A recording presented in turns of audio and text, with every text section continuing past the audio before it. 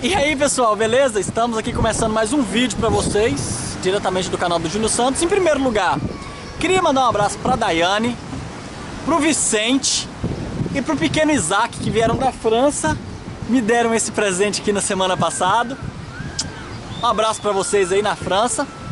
Estou aqui pessoal, vocês já conhecem aqui nesse vídeo, estou com um inscrito que acaba de chegar do Brasil. Vamos dar um abraço pra galera. Aí pessoal, um abraço aí pra você. Se apresenta pro pessoal. Meu nome é Genildo, sou inscrito aqui do Juninho. Desde minha muito esposa, Railene, já estou há 2 anos. E agradeço muito a ele. Para aqueles ingratos que só sabem falar, estou aqui para ver a realidade e tudo. E agradeço, em primeiro lugar, a Deus e a oportunidade de você nos dar um apoio com o seu vídeo. Eu fiz... Opa, tá virando aqui. Eu fiz uma pergunta para ele, pessoal. Porque muitas das vezes nós que estamos atrás, do lado de cá, né?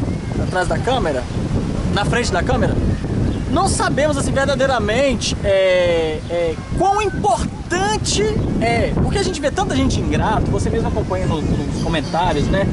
Vê lá. Muitas vezes eu cheguei a pensar, vou parar com esse negócio, porque esse negócio não dá resultado é nada, a gente acha gente pra ficar xingando a gente ainda. E eu perguntei pra ele, eu achei interessante. Fala pro pessoal, pra você, quão importante foi... Vamos procurar um lugarzinho pra gente sentar aqui? Vamos procurar um lugarzinho pra gente sentar aqui, pessoal? Enquanto isso, nós vamos... Você veio de que lugar do Brasil? Eu sou filho do Amazonas, né? A Railene do Acre, a minha esposa. A esposa dele, pessoal, pode falar, não pode? Ela tá super feliz, porque ela acaba de conhecer o mar pela primeira vez e veio conhecer nos Estados Unidos. Olha só que maravilha. Lindo, né? É lindo. Ela falou assim, nossa, que lagoão bom de criar pato. Mentira, pessoal. Senta aí, eu vou sentar no meio aqui com vocês aqui. Vamos bater um papo com o pessoal. Bom, vamos lá. Pessoal, em primeiro lugar, quero mandar um abraço a todos aí do nosso país amado e querido. Pena que, infelizmente, é um país comandado por corruptos, ladrões, que só sabem trapacear, roubar e tudo. Mas isso aí, essa fala aí é minha, pô. Vocês sabem de que eu tô falando. São dos políticos que governam o nosso país. A gente trabalha, estuda, faz uma faculdade, aqueles que têm oportunidade, aqueles que não têm também ralam duro para sustentar sua família. Aqui não tem fake, aqui não tem... O Juninho não mandou falar nada.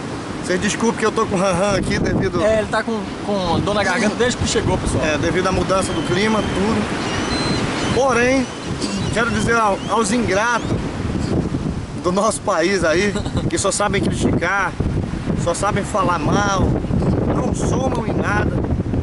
O Juninho aqui falando aqui ao lado, não tem nada por que eu puxar saco, por estar gabando a pessoa dele. Mas sim, agora em prova evidente, em pessoa aqui eu gabo sim, pela pessoa maravilhosa que você é, viu, Juninho? E agradeço em primeiro lugar a Deus, segundo a você por não estar conduzindo, já cadastramos o nosso chip aqui. Abrimos o telefônico, né?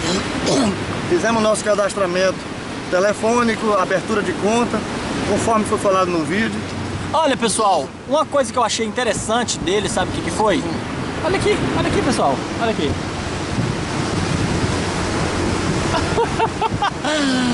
Legal. Então, a coisa que eu achei interessante, pessoal, é que ele tá aqui, nós já estamos mais ou menos umas 4 ou 5 horas juntos, não tem? Desde cedo. E ele é um cara que nunca me mandou mensagem perguntando nada.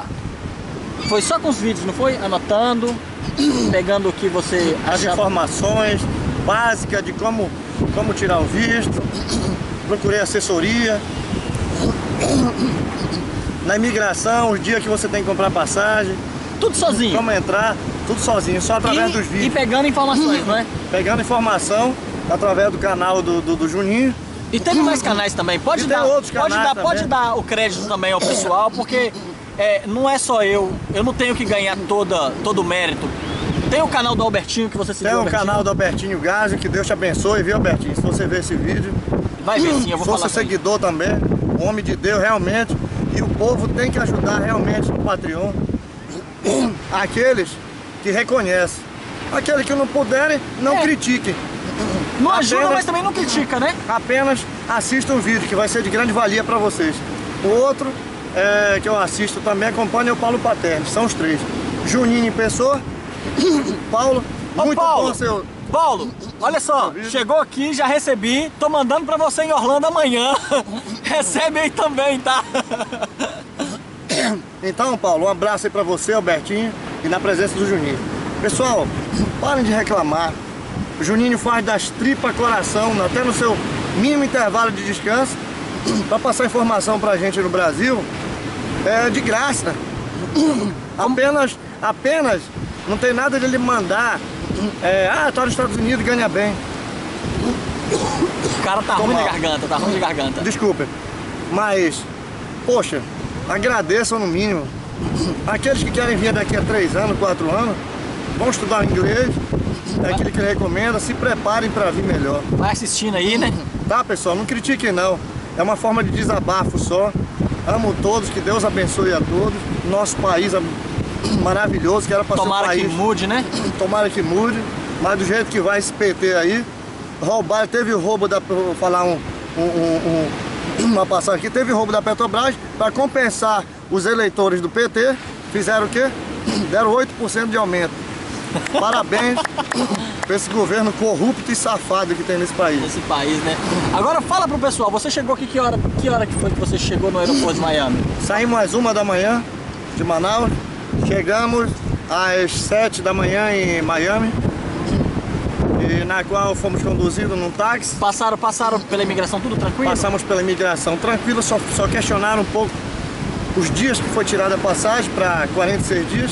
Era para me tirar menos, com 15, porque senão eles entendem que realmente você vem de muda. E não é isso que eles querem.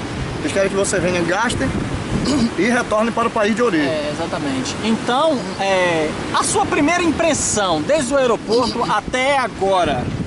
Que hora que é agora? Já são as 5 horas da tarde. De 7 horas da manhã, já são 10 horas no país. Qual a primeira impressão que você tem assim? É a primeira vez na América? Primeira vez nos Estados Unidos, reconheço a Venezuela, Peru, Colômbia, conheço o Brasil de ponta a ponta. Porém, pessoal, quando fazem comparação Estados Unidos com o Brasil, infelizmente, essas comparações são infundadas. Pode haver sim um grau de comparação de 10% para 100%. Claro, existe a nossa beleza natural, maravilhosa, linda, mas eu digo da estrutura, da infraestrutura do país, das belezas naturais que vocês estão vendo aqui. Deixa eu virar para lá. O Juninho vai virar aí para você. Olha aí, pessoal, acompanha aí, ó. O Mar do Caribe, o mar lindo. Assim como também nós temos o nosso mar aí, lindo aí do Nordeste. Nossa, Fortaleza, né? Natal, que não por tem... aí vai, Sergipe, Recife, Maceió e por aí vai. Então, pessoal, não é querer falar mal não, mas vocês têm que vir para crer, para sentir aquilo que eu tô sentindo. Você que viajou muito, dirigindo e tal, estrada. Essa que você pegou de lá para Miami para cá. Tem uma piada. A nossa rodovia do país são uma piada. Na região de São Paulo ainda existem algumas estradas boas, autoestrada com 4 vias e tudo. Porém, aqui é no país todo, apesar de eu ter vindo só para Miami. De Miami a Pompano Beach. Seguirei para Orlando amanhã. Porém, já comprou o carrinho, né? Já compramos um carrinho. Tá aí. Feliz? Ó, pessoal, comprou o carro dele na Doval. Em primeiro lugar, agradeço a Deus, ao Betinho. O Betinho da Doval. Que nos recebeu na Doval. Como foi o atendimento lá? 100%. Uma pessoa maravilhosa. Tá aprovado? Aprovado. E quando você não tem endereço aqui, ele te dá uma ajuda, te orienta como chegar lá para fazer o seguro e tudo. Ou seja, não tem o que reclamar, nota 10. E o carrão? Fala pro pessoal qual é o carrão que você pegou. O carro, vou falar em valores, porque... Não fala valor não, porque não adianta. Mas um carro que eu comprei é 70 mil reais no Brasil. No Brasil? Por aí. Você comprou ele por quanto aqui? Menos de 10%. Menos de 10% do valor do carro? 2009 e 2010. O carro custou quanto aqui, pô? Fala. 8 mil reais. 8 mil dólares ou reais? Aliás, 8 mil dólares, mais ou menos com 30% de entrada. Aí, As pessoal. parcelas ficam Duas diárias você paga, 280 reais, poucos, né? 280 dólares. Pois é, eu fico muito feliz em ver. E eu quero que você fale a sua primeira impressão dos Estados Unidos. O que você achou? Eu fico até sem palavras pra falar, porque é uma coisa que só você vindo pra sentir, né? Porque é muito lindo, é uma coisa que você não vê lixo jogado no chão, na rua, você não vê.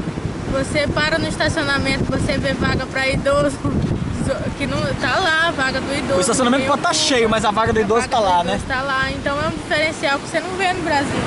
Entendeu? Um povo educado, onde existe o bom dia, onde existe o boa tarde, onde existe o boa noite, coisa que no Brasil é raro você ver isso. Então é assim, é lindo. Estados Unidos, às 10 horas que eu tô aqui, eu já tô encantada. Então, assim, primeiramente, como meu esposo falou, a gente agradece a Deus. E em segundo lugar, a gente agradece também o Betinho lá da agência, comprou o carro. Porque eu nem sabia que eles vinham, pessoal. Pois é, porque a gente não tinha contato com ele. Então a gente chegou na agência, falou que era seguidor dele do YouTube. Então o Betinho me ligou pra ele e eu tenho muito a agradecer a ele. É uma pessoa super gente boa. E assim, você vê ele assim mais assim no vídeo, mas ele é muito legal. E eu espero que os vídeos dele possam ajudar vocês, como ajudou a gente, porque a gente decidiu vir, entendeu? Assim, através de assistindo os vídeos dele. A gente nunca entrou em contato com ele para pedir, como é que é os Estados Unidos, como é que é isso, entendeu? Me ajuda, me pega. A gente ficava assistindo o vídeo e aí decidiu vir, entendeu? Meteu a cara e veio, porque se você ficar aí, eu vou daqui 3 anos, eu vou daqui... Você tem que meter a cara e vir, porque senão você não vem. O Brasil é um país onde tudo é caro, onde o custo de vida é muito caro. Então, assim, você tem que conhecer. Se você não se deu aqui, você quer voltar pro Brasil, o Brasil é o seu país, né? Você tem todo o direito de ir e vir. É mais difícil você entrar aqui do que você sair.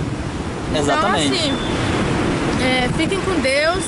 Eu peço que Deus abençoe a cada um de vocês que está vendo esse vídeo. Que esse vídeo também seja uma oportunidade para vocês. Tipo assim, quem quiser vir, entendeu? Assim, pegue mais dicas também, entendeu? Assim, não adianta também você vir, meter a cara e vir, porque não é a mesma coisa de, tipo, aconteceu comigo, acontecer com vocês. Vocês já têm amigos aqui já que vai dar um suporte pra vocês, né? Gente, tem sim. Então, porque vir sozinho também no escuro assim, pessoal, eu não aconselho. Conselho é uma coisa, segue quem quer. Eu não aconselho, mas se você acha que você vai se dar de bem, cai pra dentro, né? Com certeza. Eu não tenho esse poder de proibir as pessoas de fazer as coisas, né? Eu dou um conselho. Brother, eu acho melhor você fazer assim.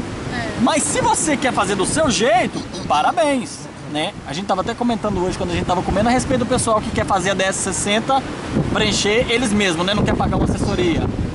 Então as pessoas fazem o que elas querem. Nós damos conselhos, né? O amigão pagou um grupo de assessoria. Não custa nada pagar para uma assessoria, né? Que preenche os cupons, tudinho, tudo direitinho. Vai te informar como tem que informar, tudo, o que você tem que fazer, declaração de imposto de renda, pessoa física, pessoa jurídica, se você é jurídico, ou pessoa física mesmo, que tem um salário. O que importa para eles é que você tem que identificar, provar para eles que você tem residência fixa no Brasil e que você vai voltar. Exatamente. Então, agora, pode seguir, para não cortar o tema. O que eu ia só falar para vocês, pessoal, acima de tudo, de credo, religião, ponham Deus acima de tudo. A nossa vinda para cá foi com muita oração e botando Deus na frente. Senhor, se for da tua vontade, você aprova o visto. Se for da tua vontade, a gente passa na imigração. Então, pessoal, coloquem tudo Deus na frente. Não venham para cá pensando em status, que carro aqui é comum. O carro que eu tô andando é um carro de luxo no Brasil, porém aqui é um Gol. Como se fosse um Gol no Brasil, fosse um né? Gol no Brasil. Fiat Uno. No entanto, pessoal, Camaro, Corvette, Porsche, Audi, tudo isso aqui você vê toda hora aqui. Roupa de marca é status aí no Brasil. Carro é status no Brasil. Aquele aqui pessoal todo vestido assim, simples ali onde nós estamos agora na agência. Um mulambo, o cara saiu, foi dirigir um Porsche, pô. Bermudão. Quer dizer, não vive de status, não vive de aparência. Exatamente. Porque aqui todo mundo tem. Infelizmente, nosso país não, só aquela classe. Eu falei Entre isso em um aspas, dos últimos vídeos, eu falei né? isso em um dos últimos vídeos. E fala pra mim agora algo que eu achei bem interessante. O restaurante onde nós comemos hoje, você gostou? Pessoal, excelente. Uma mariscada, churrasco, completo. Tudo que é verdura, tinha mais ou menos ali uns tipos de 80 pratos mais ou menos. E Quanto foi que você o pagou? total para 3 pessoas, refrigerante à vontade, comida à vontade, 36 dólares. 36 dólares, pessoal. Com doce. Com tudo, Você foi a única à que pagou vontade. doce. Doce. Repetir dois pratos. Doce, Juninho também. chocolate, frutas, refrigerante, água, Sorvete. comida, self-service que você não come mais quem não aguenta comer. Se comêssemos aquele tanto no Brasil, seria os 200 reais. Mais ou menos. E a gente pagou 180, por aí. a gente 36 pagou dólares, 35 e Isso, 24 centavos, Então, pessoal, eu fico muito feliz em ver a história de vocês, viu? Obrigado. Gente, pra vocês terem ideia, nem no Facebook eu tenho eles como amigos. Pra vocês verem como que eles foram pessoas assim. Só que eu já assisti mais de 50 vídeos seus. Eles são pé no chão, chegaram aqui, sabem o que querem fazer, sabem onde querem ir, entendeu? Eu penso que é assim, eu Tem sempre que haver falo, um planejamento, né, tem que haver um planejamento, exatamente. Onde vou, para onde, quando, como. Os Tem que passos estar- que tem, sabe, cada passo onde vai dar. Então, pessoal, eu fico muito feliz, sabe por quê? Porque é o tipo de pessoa que escuta o vídeo e dá importância àquilo. Porque tem muita gente que fica, Juninho, põe a câmera pra frente pra gente ver a paisagem. Vê a paisagem, mas não põe atenção no conteúdo que tem o vídeo. É isso aí. Sabe o que acontece? Às vezes a gente fica, poxa, velho, eu tô gravando vídeo à toa, então, pô. Não tá tendo sentido eu falar. É mais fácil eu pegar a câmera, colocar ela pra frente e sair gravando. Já que quer ver paisagem, é melhor mostrar a paisagem e não falar nada. Mas, né, eu sigo... E quando vem pessoas assim como eles, eu fico muito feliz, muito satisfeito. Eles estão emocionados, pessoal. Ela viu... Ela a primeira vez dela, eu vou colocar aqui, ó. Eu fico muito satisfeito em pessoas como eles que tem um propósito. É um casal que cansado de sofrer com a corrupção do Brasil, com a roubalheira, né? Com aquelas coisas, com essas coisas que a gente não precisa. Não precisa de ficar falando. A gente não precisa de ficar falando isso porque vou deixar. Redundante, né, vai? Vou deixar pros eleitores do PT falar aí o que está acontecendo com o país, apesar que eles acham que tá uma maravilha, né? Tá pro pessoal do esquema. Então, pessoal, eu fico muito feliz em ver pessoas como eles chegando, realizando um sonho, porque é um sonho, né? Viajou, pessoal, ele viajou para ir para Brasília para tirar o visto. Foram quantos dias de viagem? 3 dias e meio de carro. 3 dias de carro, pessoal. Dormindo dentro do dirigindo, dormindo dentro do carro. São pessoas que focado na têm chegada um aqui. foco, exatamente, entendeu? Então, isso são pessoas que eu falo que têm um futuro brilhante nos Estados Unidos. Eu agradeço muito a Deus, tá? Pela vida de vocês, agradeço pelo carinho de coração. Pessoal, muita gente julga o Juninho nos vídeos. Esse cara aqui é uma pessoa maravilhosa, um homem de Deus realmente.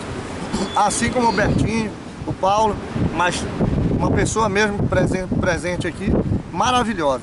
Nos levou, nos deu todo o apoio durante o dia todo quase, desde as 10 da 11 da manhã. E só tenho a agradecer, não tenho o que falar. Se hoje eu estivesse bem, eu falo para os críticos aí, eu daria para ele 1.000, 5.000 dólares, que eu pudesse. Mas infelizmente o nosso dinheiro é limitado. Isso aqui não tem preço, pessoal, o que ele faz, os vídeos para vocês. Para nós, né? Porque nós aproveitamos e estamos aqui, com a graça de Deus. Eu que agradeço vocês, muito obrigado pelo carinho. Gente, vamos ficando aqui com esse vídeo. Muito obrigado pelo carinho e atenção de cada um de vocês, tá? Não esqueça o seu like, que ajuda bastante no canal. Se você não gostou do vídeo, não tem jeito, né? Deixa o seu dislike, pode fazer a sua crítica. E lembrem-se que eu, aqui, olha, eu tenho o poder de deletar comentários. Se vier com baixaria, já sabe, tá? Ó, beijo.